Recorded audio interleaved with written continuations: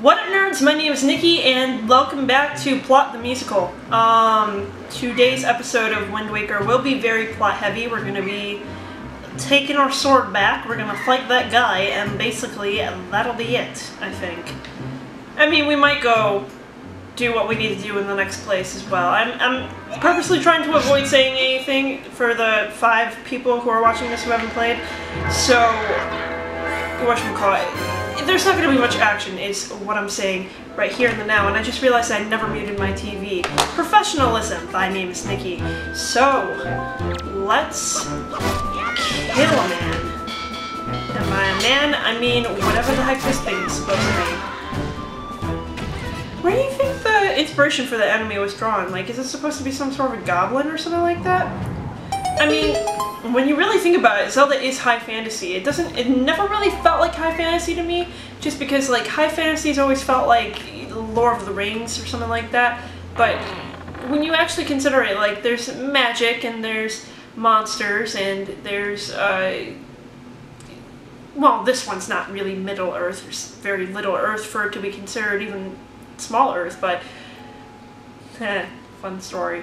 Or fun joke, or let's watch this cutscene because I blew it, Nikki. You blew it, Nikki. Darn it, Nikki. Oh no.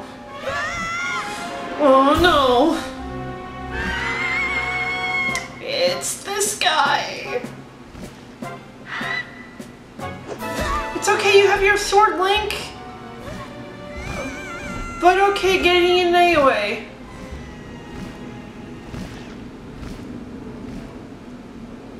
Surprisingly good voice acting for a game that doesn't focus on voice acting. Okay then.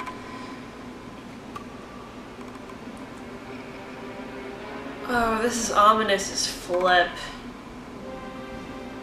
Oh, I'm sorry, I'm not supposed to be talking. It's plot's going on right now.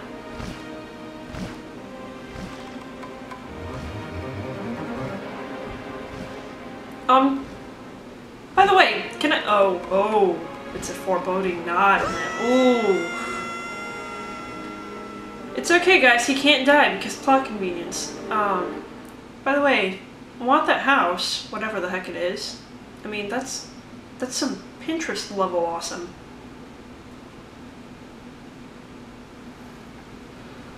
Lot of convenience.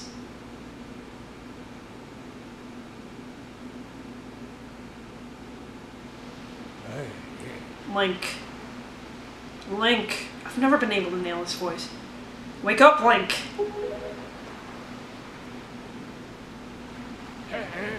Pull yourself together, Link!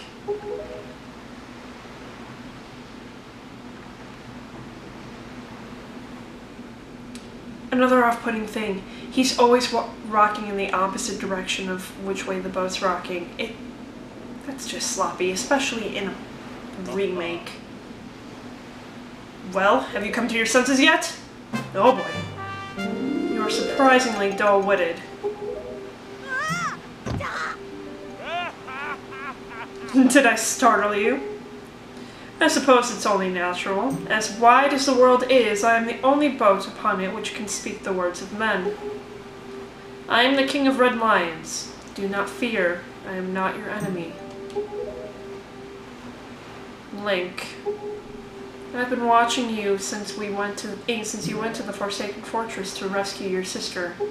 Still rocking in the opposite direction of the way that the boat's rocking. It gets on my nerves, but okay, whatever. I understand your desire to protect your sister could give you the courage to fearlessly stand up to anything.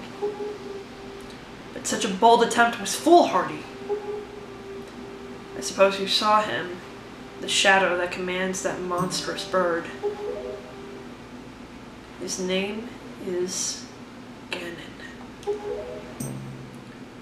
He who obtained the power of the gods attempted to cover the land in darkness, and was ultimately sealed away by the very power he hoped to command.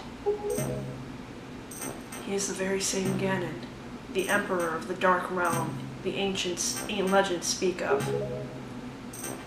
I do not know why the seal of the gods has failed, but now that Ganon has returned, the world is once again being threatened by his evil magic. I know why it broke! convenience. Tell me, Link, do you still wish to save your sister from him? And you would do anything to save her? I see. In that case, I shall guide you as we go forward, advising you on what you should do and where you must go. Ganon cannot be defeated by human hands, let alone what little strength you possess. The key to defeating Ganon is locked away in a great power that you can wield only after much toil and hardship. Do you understand? Why do people keep asking me that? What do I look like I don't speak English? In that case, we depart to the Great Sea. But I'm getting ahead of myself. This has actually been embarrassing for me to admit, but although I am indeed a boat that possesses the power of speech, I possess no sail. A boat with no sail can sail no seas, except for that you are at the Forsaken Fortress, and somehow, without any sail and cannot sail the seas, made it all the way to this place, which is quite far away for a boat with no sail, which we won't actually know until we get a sea chart, but whatever. I have brought you far to the east of the dark. I have brought you far to the east of the dark gaze of the Forsaken Fortress. On this island is a town of merchants who deal in a wide variety of goods, and you're hearing a lot of noise outside. I apologize for that, as always. Someday I'll have good audio. That day is not today. If you search hard enough, surely you can find one who will sell you a sail. I'm sorry to ask this of you, but without a sail, I will be useless to you. This island of merchants is home to many valuable goods. The information they provide you may come in handy during your endeavors at the sea, so listen carefully to their words and heed them well. But remember, there is no time to play. Come back here immediately as soon as your errands are done. What time is it?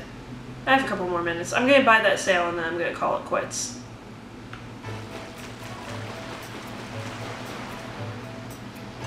Yes, Windfall Island!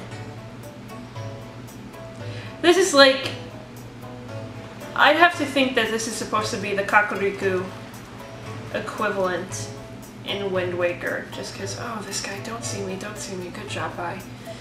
And this is why we were collecting rupees before, because it's going to cost a little bit to get this sail, and if you have to collect all of the rupees, it's going to cost about like 80 rupees, and if you have to collect them all on this island, it's a real pain in the butt. So, are you going to come over here? Cool. My story is a strange one. I came across cursed seas from a land far away, a land where blizzards blow violently, heading for this town called Windfall. Dear me, my ship was torn apart by vicious winds, and this island was where I washed ashore. There was one other person with me. Yes, there was.